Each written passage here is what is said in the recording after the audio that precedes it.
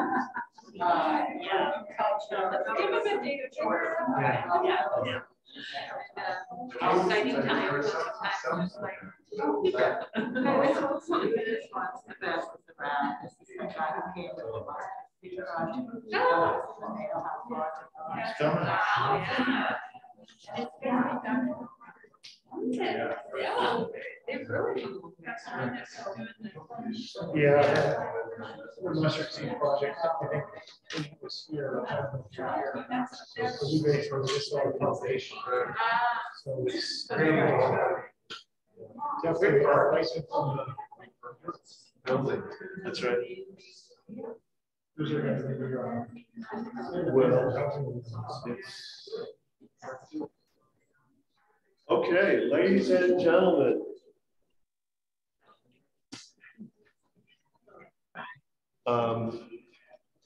There are people on Zoom.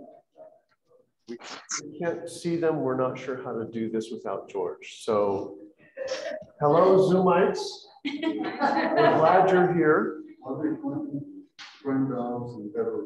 Okay, okay. So, very quickly, I want to recap what we're talking about before we plunge into a more open discussion. So, no, it's not working. It's not working.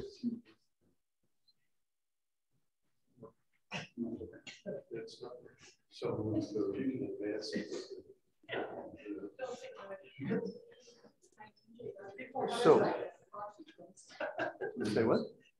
Well, people always give it our mixed up and we're dressed alike. So anyway, and now we were trying to dress like we called each other this morning. We didn't. I have my name tag on because I got all Maryland once today already. What we're talking about are these 500-year cycles that appear in the history of the church and in culture and society at large.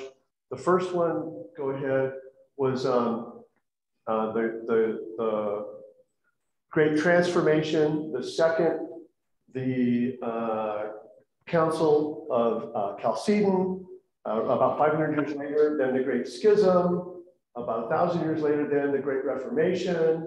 And now 500 years later, we're at what is being called the Great Emergence, because something is emerging and we're not sure what it is.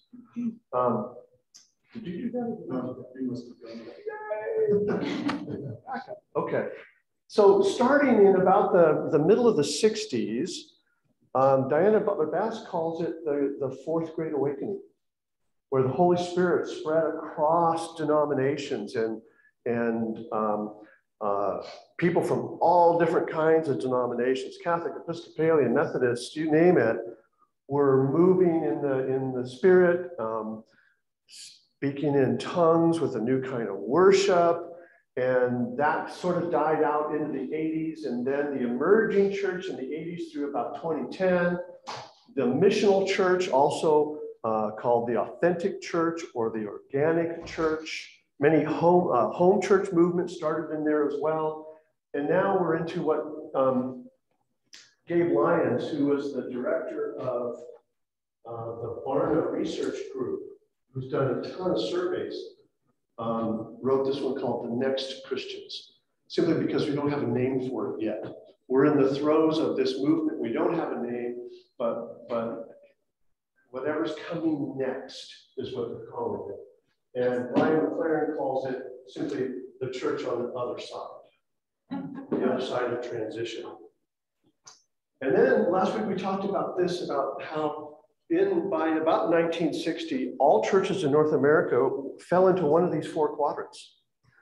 They were liturgical, so high Lutheran, Catholic, Episcopalian, Anglican, and then social justice were Methodists and Presbyterians.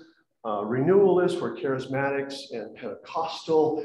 And in the conservative corner, we had Baptists, Bible-believing Baptists, maybe Missouri Synod Lutherans, you know, that.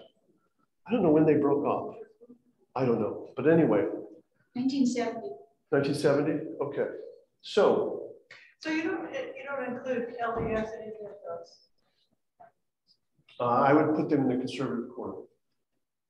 Some would argue they're not a Christian church. We had a great pastor when we were in an evangelical church in Utah, and he described how the Mormon, you've got Protestant Christianity, and then you've got the LDS faith, the Mormons, and they've made so many accommodations to traditional evangelicalism that they're either going to fall and collapse into evangelicalism, or they're going to do kind of like a counter-reformation and go way back to the things that distinguished them initially. Because they've gone so far toward conservative evangelicalism. Well, that's mostly in their social statements. Yeah, yeah. Not really in their theology. No, not in their theology, but in many of the, you're right, in many of the social statements they make. Yeah. So, can I ask a question? yes. What do you make about you have Methodists in social justice, and as of right now, they're splitting because of the LGBT. So they'll probably just be. I think some Methodists may shift down to conservative, and the other ones will stay in the social justice area. Yeah, good question. Tickle says that she thinks by the middle of the century, she actually said 2025, because she wrote this book in 2005, 2006. 2025 is 3 years away. I don't see it happening that fast, but maybe by the middle of the century, most Christians in North America will be swirling in the center. They will be taking aspects of tradition and faith and dogma and doctrine from other branches, and that some will retreat to the corners and maintain their traditional form. Others will renew in the center in something new, and nobody really knows what that is. So last week we asked these questions. What do you think the future church will look like in 30 years? So from now to say 2050, what might unloading the doctrinal core look like for the ELCA? Remember, the doctrinal core are those things that are very basic. And too often what has happened in the last 150 years is we've dumped into the doctrinal core a lot of interpretation differences and a lot of opinions. And so now we're looking at churches that are trying to empty that doctrinal core, not empty it, but unload the doctrinal core so there aren't so many interpretations and opinions there. And so what might unloading the doctrinal core look like for the ELCA? And what might unloading the doctrinal core look like for you? So, who wants to share right here in front of the pastor? I got my notebook. Start us out with 3 doctrinal cores. Let's take the mic over there. Oh, I just say start with 3 ELCA doctrinal cores so we can work with it. There's so many. So we're going to start with what is the doctrinal core for the ELCA? Speaking with all the authority of the ELCA invested in you. Some things I can think of as examples of the doctrinal core of the ELCA might be saved by grace through faith, right? And let's see, how about something that might be an example of a bloated doctrinal core? You heard the you might be a Lutheran if jokes. You might be a Lutheran if you make your hot dish with cream of mushroom soup and your salad and Jell-O.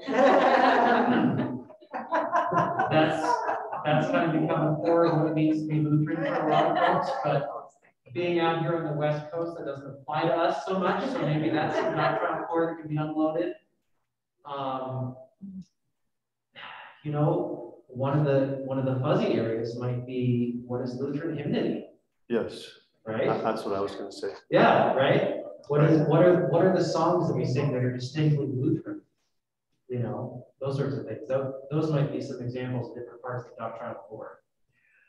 Well, that seems to be. Wait. That seems to be cultural and not doctrine. I mean, I want you to discuss a little bit more what doctrinal core means, because that seems to be what are the belief systems that are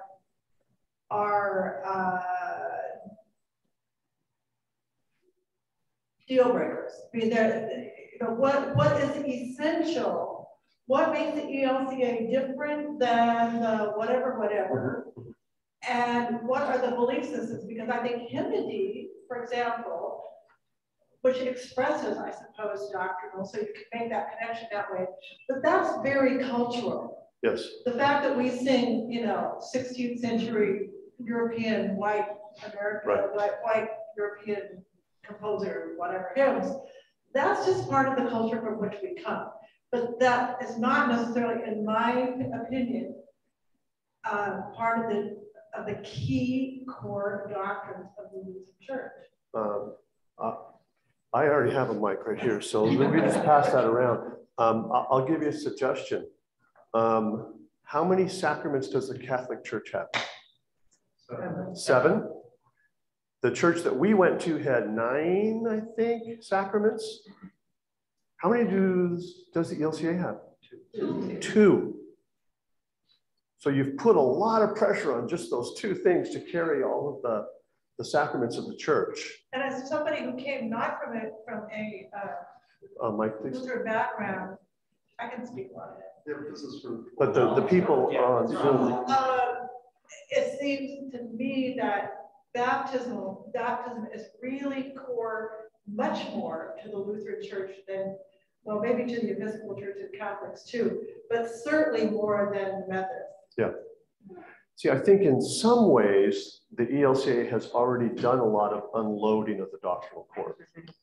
For instance, we had a guy, a grumpy Mormon, that was his name of his blog, the Grumpy Mormon, and he attended our Theology on Tap in Logan, Utah. And he got permission from his bishop, he had to get permission to do this, to go visit a bunch of other churches to observe and to participate in how they did the Eucharist, the communion, the Lord's Supper, whatever words you want to use. And he brought that back in a write-up and he shared it with us at Theology on Tap. And it was fascinating because we tend to think, well, everybody does the Lord's Supper like we do. Oh, no. The Lutherans do it, or the LDS does it with bread and water, and you have to be over the age of 8 to participate. Baptists do it with grape juice and bread, and you have to be over 13 to do it. And they only do it once a month because it's serious business. And it would decrease its sanctity if you did it multiple times. Catholics do it with bread and wine, not bread and wine, but like a wafer and wine. But only the priest gets the wine. Everybody else just gets the wafer. And so every church does that different. You give the Eucharist to little kids who don't have a clue, except it's free food. and who may not have been baptized. Right. Which in some ELCA churches, that's proposed. Right. And I was raised Baptist, where you had to be over the age of 13, the age of accountability, and they only did it once a month, and it was That'll show up now? It was Wonder Bread and grape juice. Wonder Bread. Little cut up pieces of Wonder Bread. Like the Lutheran Church has already changed, because they used to do once a month and you had to be confirmed. Right. And now we do it more frequently, yes. I remember with the Missouri Synod, and you had to go to the pastor's office and register to go to the communion on Sunday. Wow. Yeah. Okay. Well, he got sent you one to check with So when we're talking about all these differences, we still all have that core doctrine of communion. Yes. As you know, as something that I don't think we want to unload. So I'm looking at more things that that we might want to unload. So that's part. Let me ask you this. Do Lutherans have to have a building? No. Can Lutheran worship liturgy occur in a home with just a dozen people? Not the Eucharist. Not the Eucharist. Why? Well, When I was a volunteer at the open bed and breakfast, we were down lake and we were not allowed, even if there was a retired pastor on staff, we were not allowed to have our own communion service because the idea is it's part of a community. Right. And we were just a small group, part extended from another community. And that really surprised me about the ELCA. Yeah. And in the tradition, I was in the Pentecostal tradition. As a licensed minister, even before I was a licensed minister, I administered the sacrament. We rotated and lots of different people did it. And you didn't have to be ordained, you didn't have to be licensed, you didn't even have to hardly be, well, you had to be an adult. And it could be male or female. Could administer the sacrament. We were distributing it. Pastors still prayed over it and blessed it. We distributed it. Not always. Not always. I'm the only witness. We have different memberships. That's all changed with COVID because right. we gave communion to each other in the privacy of our own home right. alone. Yep. So we did too, but there were many churches, even in the Lutheran tradition, where on Zoom, the pastor did it and the people were not allowed to. We're not allowed to. So is that something that has to remain in the doctrinal core is the question. I remember when we went to a women's retreat and we had communion, and we didn't have a pastor there, but we had the communion pre-blessed, so to speak, so that it would be distributed. Now, I don't know, that was an end run around this, I guess, right. But that's something for me that could be totally unloaded because it just seems silly. I know we don't want this whole conversation just to land on communion, but I went to a retreat once where the speaker was Susan Real, and she was advocating for the small children to do it, and she said to think of it kind of in reverse. Rather than, am I worthy to receive communion? Do I have permission from the pastor? And I answered, think of it as eating your way to the cross.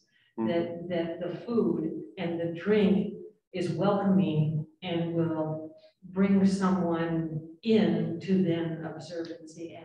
And that really changed my whole views. And it's stuck with me. I thought it was really nice. And my grandmother, by the way, her only had communion once a year. Wow. Because you had to be so sure that you were worthy of it. Wow. We have unloaded. And I would say we've unloaded a lot of celebration of our Scandinavian and German heritage. Mm-hmm. That used to be tied really close to being a Lutheran. Although we're still a very white. We're still very white, and that's something we need to address. We have started the process of unloading phobia, dislike, whatever it is, of the LGBTQ community, started with our 2009. So we've been doing it. There's still probably more. Right. Very good. We'll get back to your original question about unloading doctrinal form. It was mentioned last Wednesday at text study that, and we do this in text study a lot, that we look at the meaning of the Bible in terms of metaphysical and symbolic terms, rather than literal. And, I grew up in Missouri Synod, and everything's very liberal. And I don't know that is linked with having to be saved. But when you look at, I don't know if I'm ready to give this up, because when you look at the creeds, it says it. You believe that he died, you know, and so that's part of the baptism, that's part of the Eucharist. The whole thing is, yeah, I like to get away from the literal, but I'm not ready to throw out the confession. Right. Yeah, So I don't know what to do with different that. churches have different hermeneutical frameworks, that is, different interpretive frameworks. And I think the ELCA's is probably metaphysical or metaphorical and symbolic, whereas the Missouri Synod, their hermeneutic is literal. And that affects how you believe things. And yet the creed is very literal. We were just talking about the creed after church this morning, that what would a reformulated creed look like if instead of saying, I believe in the Father God Almighty Creator, we said, I believe in a God whose self-giving love is sacrificial. And we just step back from creation and almightiness and say, God is love. And I believe in that God. And then Jesus Christ, not as the Lion of the tribe of Judah, but as the Lamb slain, who gave himself freely as a sacrifice to demonstrate solidarity with the human race. I mean, it's a whole different approach on the creed. We have to remember the creeds were the product of a culture under a Roman Empire, and it's framed that way. And what would a creed look like today if it was framed a different way? I mean, how would Moltmann or Brueggemann write the creed today, as opposed to how it was done 2,000 years ago? Well, how about writing the theories of evolution into the creed? Well, so that's why sometimes I feel like I have to cross my fingers when I say the creed. Okay,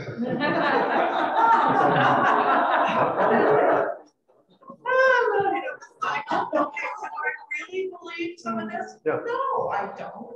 I mean, you say it because it's historic and it has meaning in its history, but in terms of literal belief in the creed, you know, I'm going, I either don't say it or I cross my fingers. And you know what I have done personally is I started this exercise in about 2015 to rewrite the creed for me. And I did it in kind of like 3 columns on a big sheet. I believe in God the Father Almighty, Creator of heaven and earth. Well, what does that mean? And what does that mean to me? And then I rewrote it. And I'm still in that process of working through all those things. But anyway. I wonder about belief in general. How core is belief as we understand it? Ronnie mentioned writing the theory of evolution into the creed. Is that what the creed is for? Is the creed itself something we need to believe is literally true? Right. Or does it have a different purpose? What is the purpose of the creed, right? Carol? Well, I think you have to make a distinction between belief and faith. Because belief is a belief in a doctrine. Right. And I think some of the things we talked about here are not really necessarily doctrine, but just practice. Right. And how do you live, right? Not orthodoxy, but orthopraxy. Right. Yeah. Right. And I think we need to redefine some of those words to know what they actually mean. Yeah. Because Marcus Borg says, belief, it means beloved. And it's another way of looking at, you know, how you keep God in his beloved. It's not, you have a checklist of things that you have to ascribe to. It's how you are in your relationship with God. Well, and we're confronted in life with all these existential questions. Can we take our own life? You know, at the end, if there's nothing left, if you have a child who exists outside of what some conservative people say is not able to live, to be ordained as a pastor. I like that about faith, and I hate it. It is a constant path of a struggle, and I think within ourselves, as we come here to worship and renew our faith, we struggle with those all the time, and I think that does change how we think about the doctrinal court. Yeah. Let me move on, because when we talked about this at Theology on Tap, and I made everybody come with 2 or 3 things. So everybody came and we wrote them down. Let me show you what some of those things are.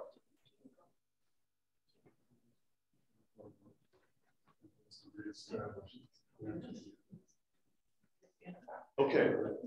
One person said, we're going to see a shift from institutions organized for self-preservation to what's best for the common good, more outward focused. Do you want to claim it? Yeah. This is Gary's. Yeah, well, again, I take this from the perspective of the Lutheran Church and how it's organized. Again, what churches are going to remain, because there's going to be a big garage sale of churches. Yeah. And the way the church is structured, the money is going to go back to the synod in most cases, and then they can bequest it onto church-wide if they want, or create new ministries. So I think, again, the progressive churches that are left are going to be basically centers of community service. And the books I've read, they're basically going to have people that belong. That's kind of the next thing. Right. That kind of believe in what that community center is doing. And that's going to be the ministry. And right. There will probably be worship there because the sanctuary still exists.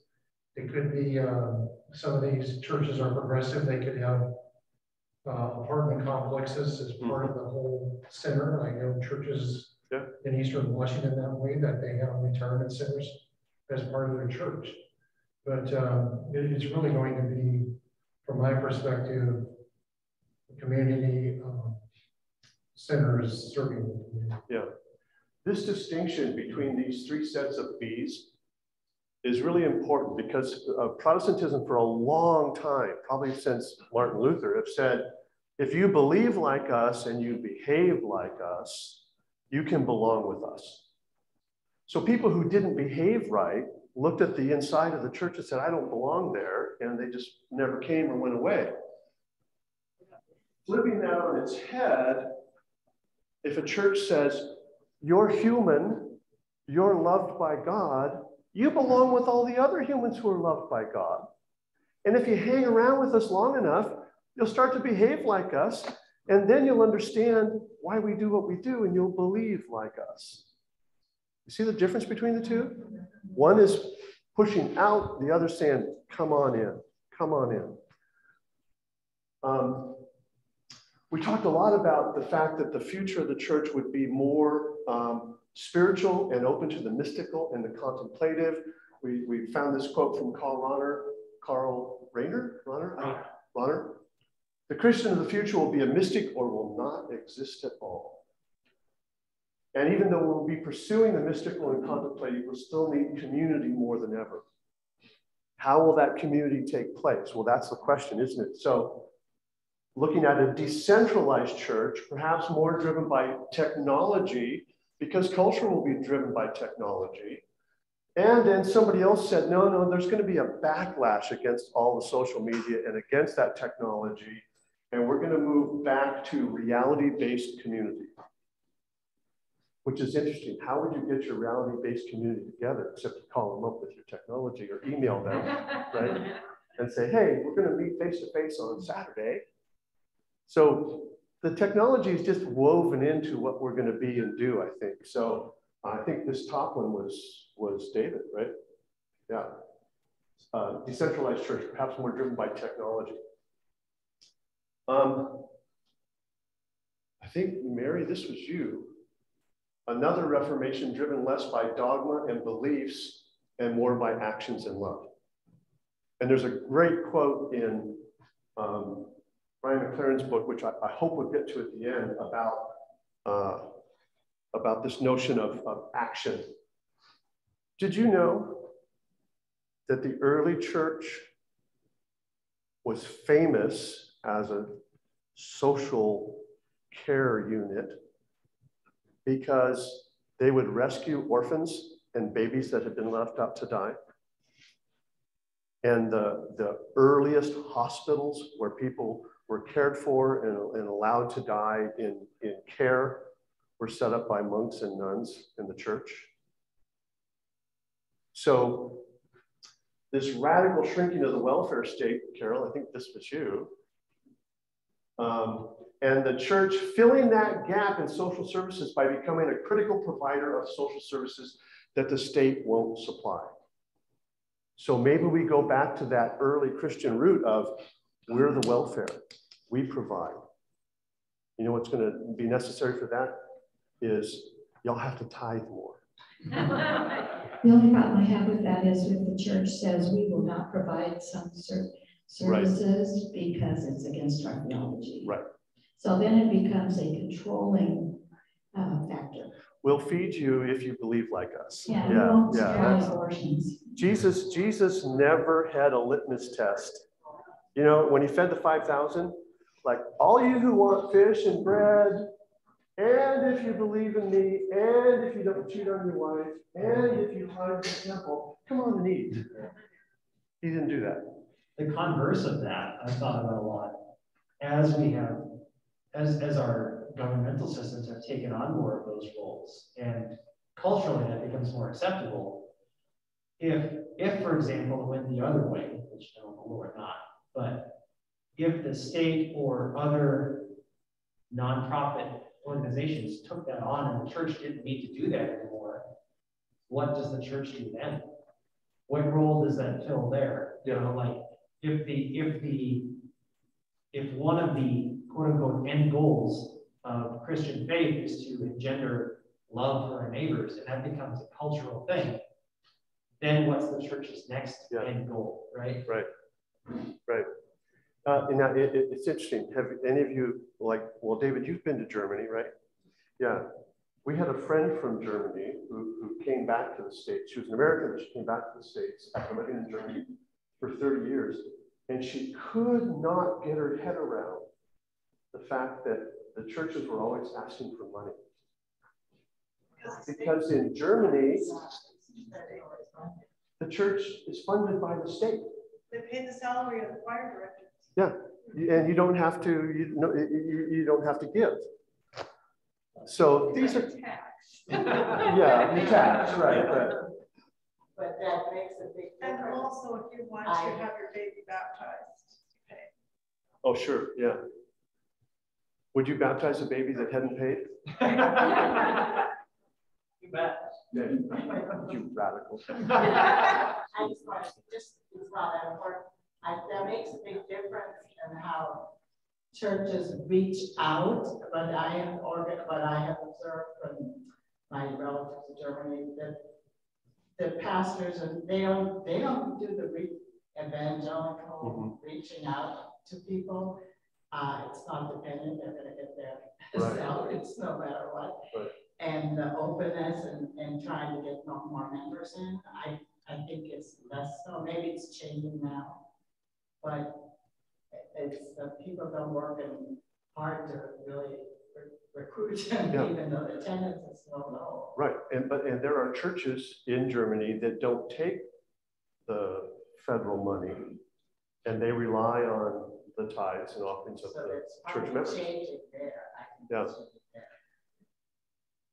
I don't remember who said this, but that there would probably be no physical churches anymore in the future, but that we would have home churches, no official corporate worship services per se, no ordained leaders. And with that, you have the dangers of a personality-based groups without the guardrails of structure and denominations.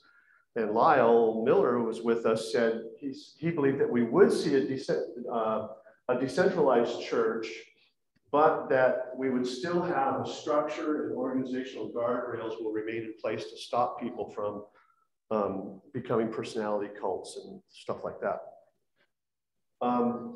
David, I think this was you, a decentralized church, less hierarchy, less formal, less structure, and less organization in the future. That there would be a backlash to authoritarian church structure. And that there would be a backlash to the way authoritarian churches infringe on personal boundaries. And that there'd be a backlash to patriarchal church structure and a backlash to church political involvement. And because, I mean, we really saw this from about 1972, 73 on with the creation of the moral majority and churches getting involved in politics and all of that. So that there'd be a backlash against that the church is going to focus on the kingdom of God, not the kingdom of man. But the Supreme Court's going to change some of that. They already are. In what? Well, for example, the church and state, the separation of church and state, which has existed for as long as the country has existed, is under much more threat now, I believe, with the courts, because they are entering, like the Riverton case, for example. Yeah.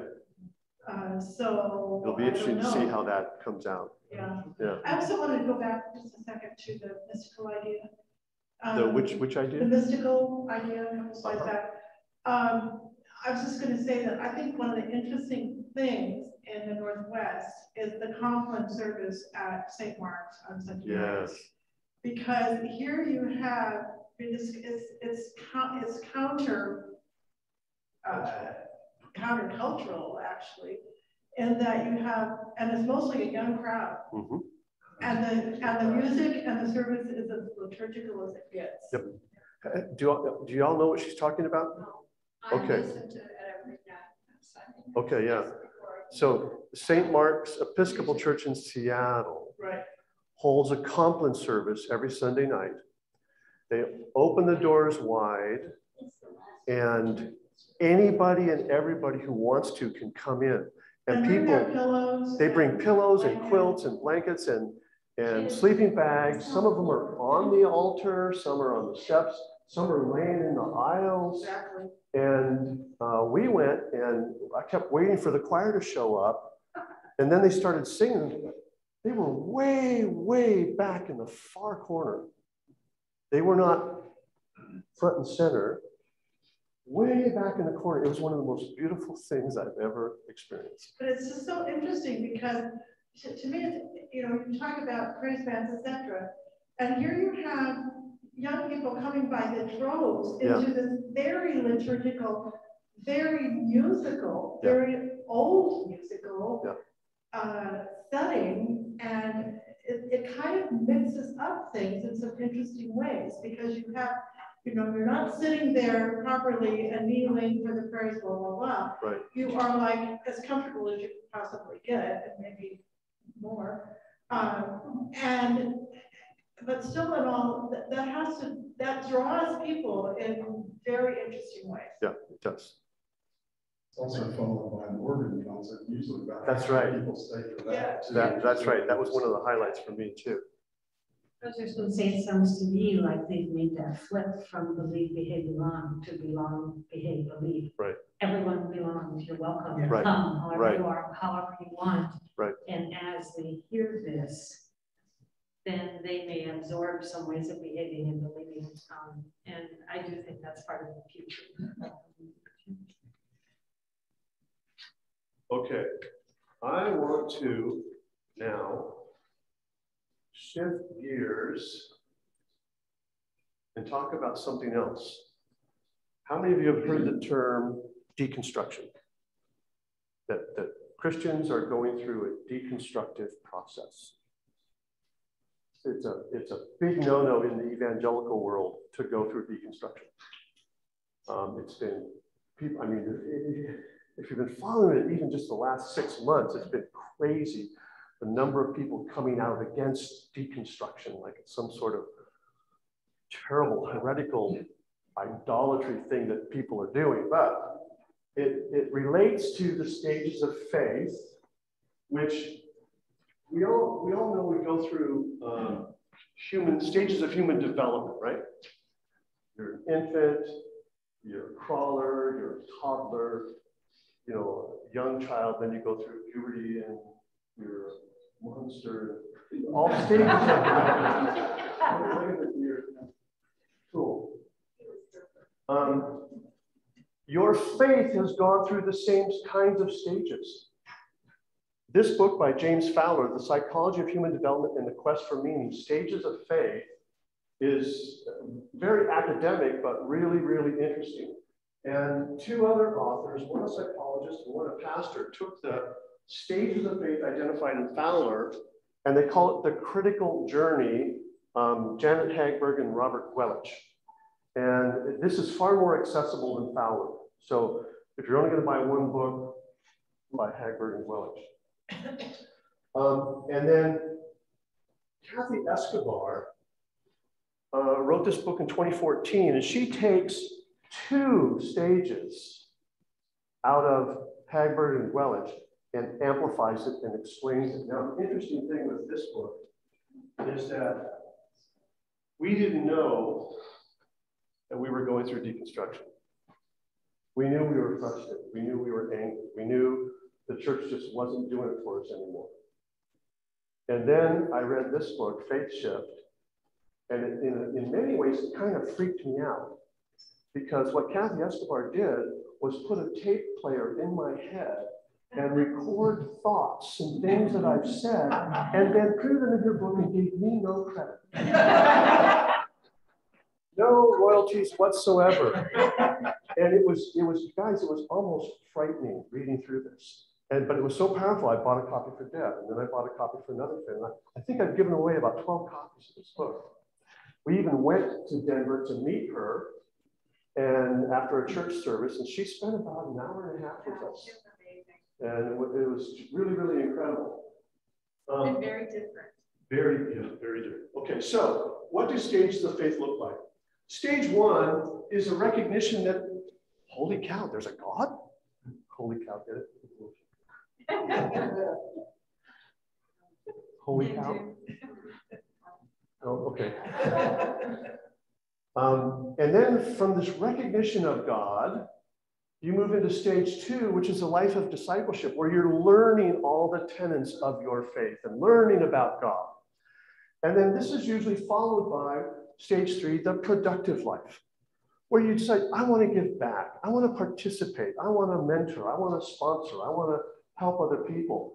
And honestly, the majority of Christians live right here.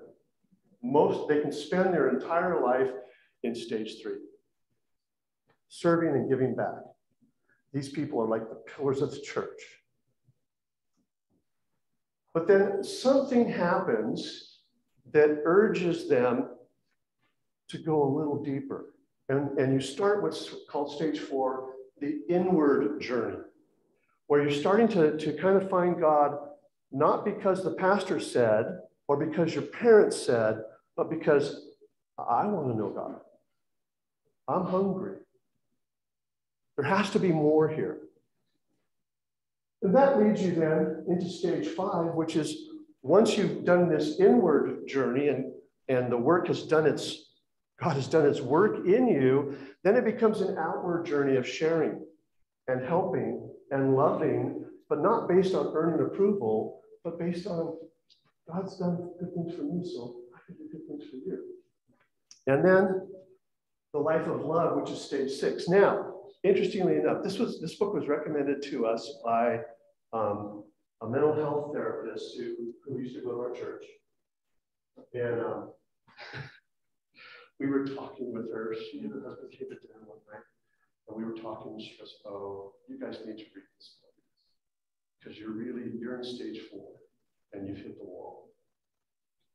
And we're like, why? There's a wall? Well, actually, there is a wall, but for some caveats, these stages are fairly fluid. We move back and forth a lot in the stages. You can experience more than one stage at a time. You can have a home stage. Like I said, a lot of people stay in stage 3 their whole lives. That's okay. That's okay. But there's an innate longing for more. God has hardwired us with an interest to grow, an interest to follow, to learn. We're hardwired for mystery. And you can also get stuck in a stage.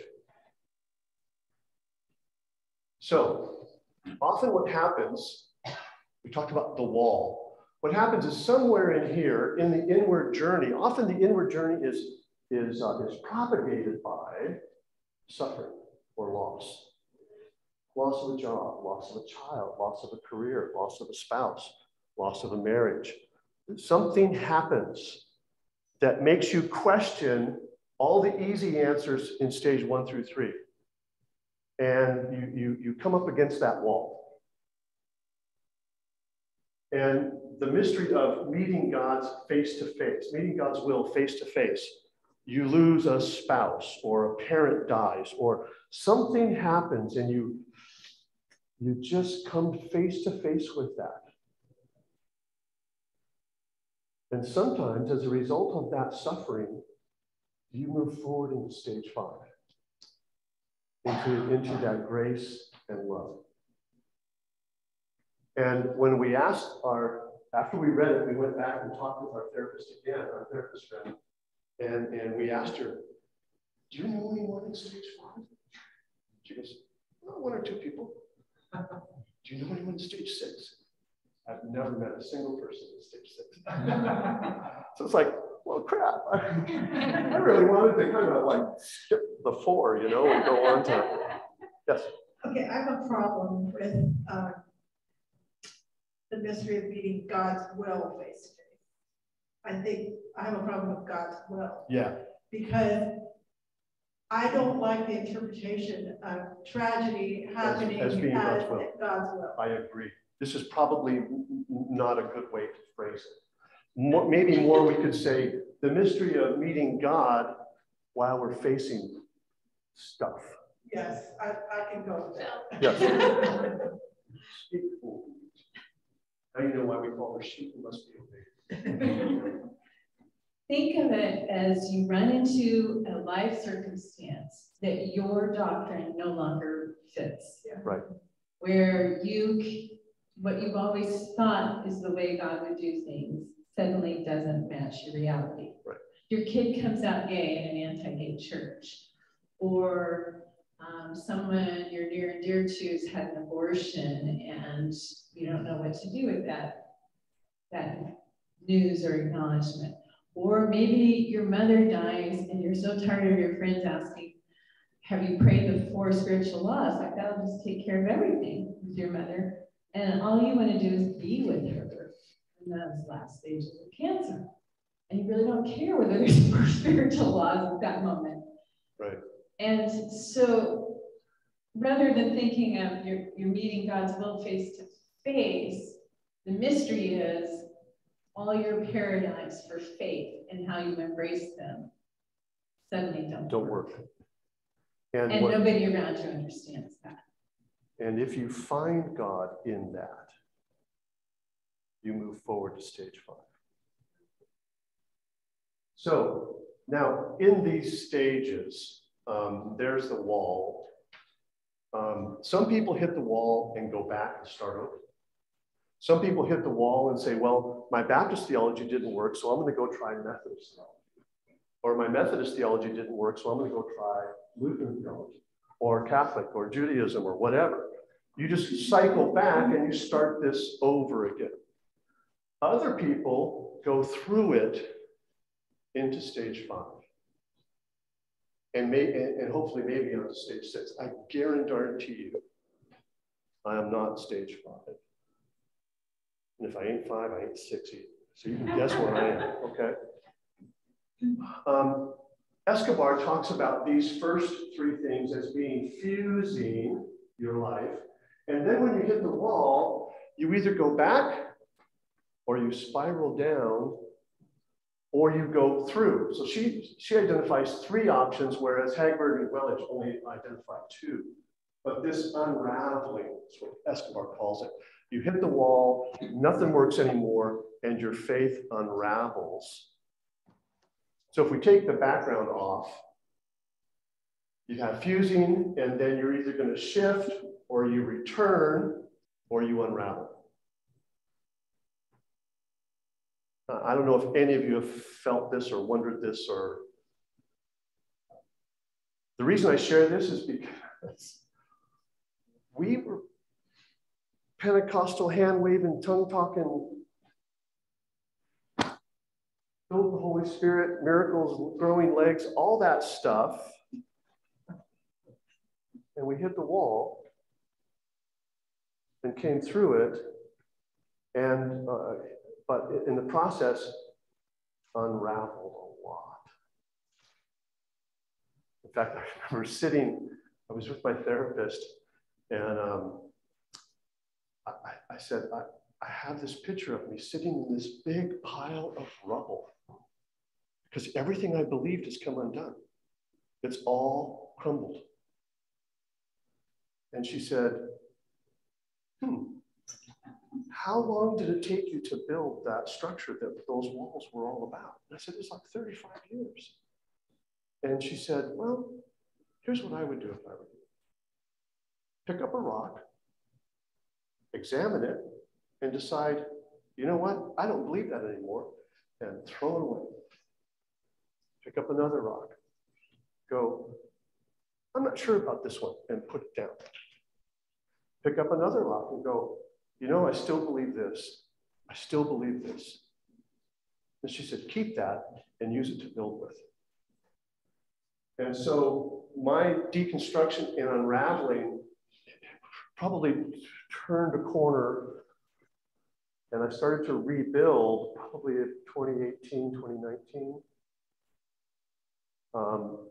That's when I started writing my own creed and a lot of things like that to rebuild. Now, what happens with many people is they deconstruct and they unravel and they just quit and go away. Carol, I think the very first forum I came to, you were talking about duns. The duns. You know what a dun is. They've just had it with faith, they've had it with religion, they had it with institutions. They are just done and they walk away. But now I hope you know, rather than being angry at them, realize what they went through to decide, I'm going to walk away from everything I knew. Because they're just done. I get that. And they might come back. They might come back. But the reason I get it was because I was hanging by my fingernails on the edge of done when we met an ELCA pastor. Wasn't you? Sorry. I know that pastor. Yes. And he helped me come back and climb back and start this rebuilding structure. So nuns and duns, they need our love and our support and our compassion. Yes.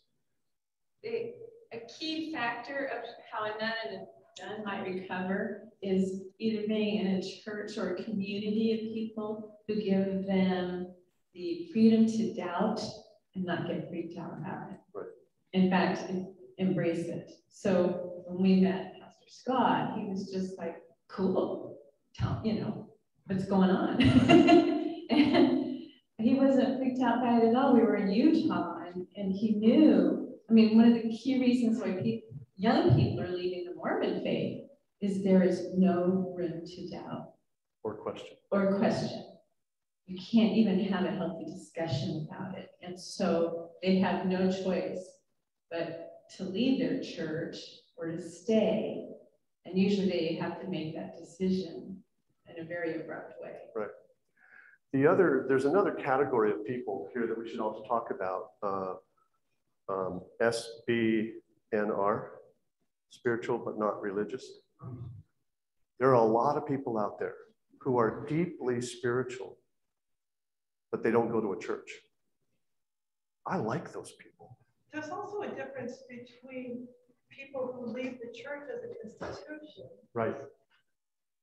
There's a difference between people who leave the church as an institution because they're done with the institution. Right. But they might not be done with the belief. Right. So people are done for different reasons. I think that needs to be acknowledged and thought deeply about, really, because does that mean that the institution of the church needs to maybe change? Mm-hmm. Yeah, absolutely. And we're in that kind of hinge thing going on right now with the transition. The church can change. Kathy, had a comment? I'm just wondering, so are you, you did the unraveling, you didn't go the none and done route, although you almost did. And so as you're picking the rocks that you're going to keep, does that throw you back into stage 2 or 3? Or is there, you say you're not in 5 and you're not in 6. What, I guess I'm just wondering, or is there the people in stage 6 ever also part of that pillar of the church group? Or is that in something entirely different? I think they're not, well, I want to be careful how I say this. They're the kind of people who in a church, they're not deacons, they're not ushers, but when you're hurting, you know who to call. Those are the 5s and 6s, especially 6s. They're just, and I might have met 1 or 2 now after all of this. Would you still consider yourself a 4? Or is the wall breaking down? Or I am reconstructing. reconstructing? I'll say it that way. Reconstructing. Okay. This is a great quote from Diana Butler Bass. People believe, but they believe differently than they once did. This gets to your point about spiritual but not religious. The theological ground is moving. The spiritual revolution is afoot, and there's a gap between that revolution and the institutions of religious faith. That gap looks like this, between the 2 trapeze. And you got to realize, if you've never had this experience, don't be too critical. Because sometimes, sometimes it's a fraction of a second, sometimes it's 3 or 4 years. And waiting for somebody or someone or God or something to catch you and embrace you and pull you back. So east of hell, west of heaven, between the 2 trapezes. Summary thoughts.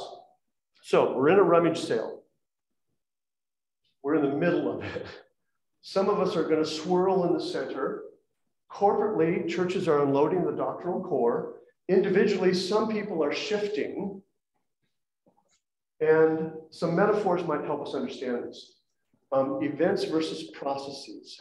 When do we have to end? Now? Now-ish. Okay. Some people have an event theology. I got saved. I got baptized. I got confirmed. And that looks like this. You're kind of in the center and everything's happening to you. The only problem with that is you start to get tired and eventually you need more events or bigger events or a bigger hit. It's like a drug. And sometimes you just live for the event. And that's a disappointing way to live. Other people view it this way. It's a process. You're moving by event, but event kicks off a process that moves you along. And then maybe there's another event, and that kicks off a process that moves you along. Except it is rarely in life like that. It's usually more like this. We wander around wondering, what the heck just happened to me? What is going on?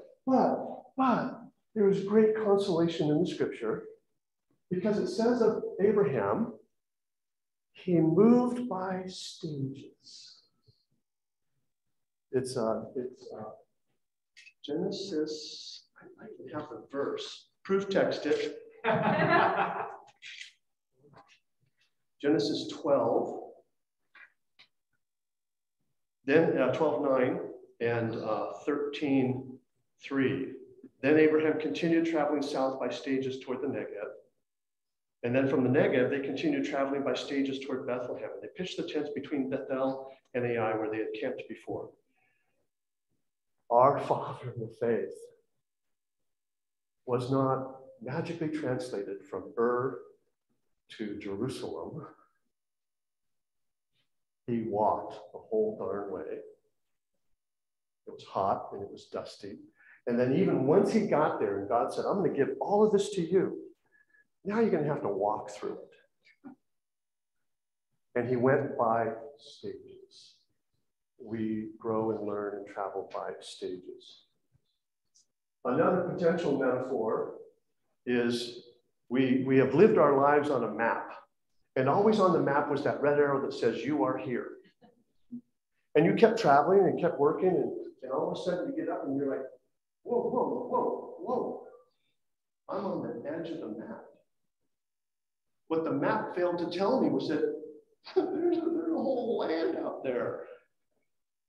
There's a world out there. Except it's undefined. Here be dragons, you know. And you realize that you really only have a couple of options. One is to go back, skirt along the edge of the map, or just go, hey, Jesus, you and me. And you walk out there following the Spirit's lead into a wilderness which has no roads.